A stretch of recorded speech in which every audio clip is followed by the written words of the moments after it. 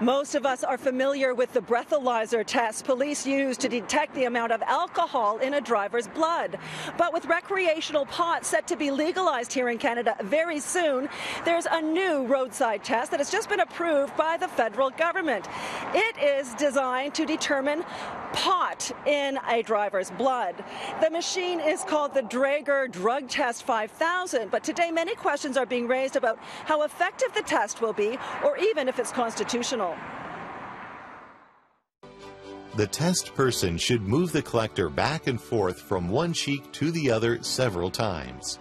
It works by taking a swab of saliva from a driver's mouth, and it will determine the presence of THC in the bloodstream.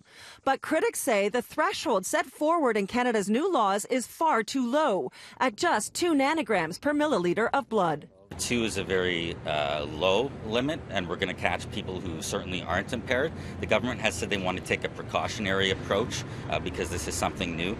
But what lawyers are saying is you can't have unconstitutional laws. You can't take a precautionary approach if it's going to be overbroad and it's going to put people in prison.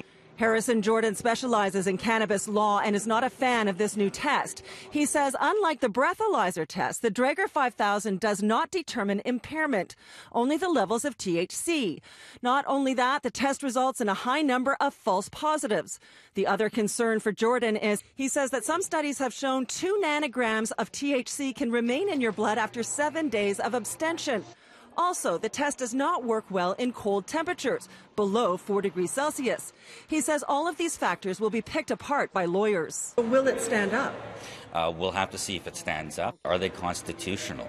That's a question that's going to be answered by the courts, and I think the courts won't take too kindly to the flaws that are in the test. Even the police admit there are flaws in the Draeger 5000.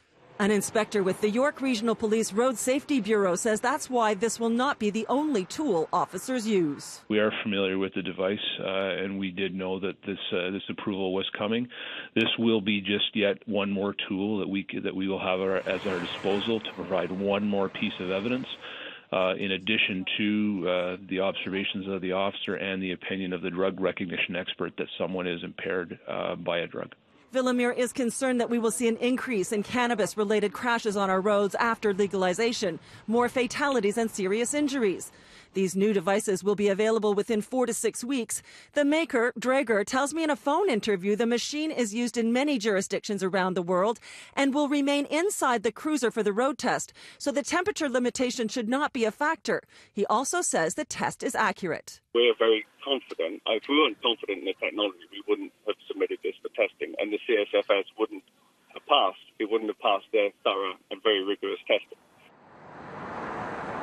Marijuana becomes legal in Canada October 17th. The government has earmarked $161 million for police forces to buy these devices and train their officers. But not everyone is on board at this point. For example, a spokesperson for the Ontario Provincial Police tells me they haven't decided whether or not they're going to purchase them.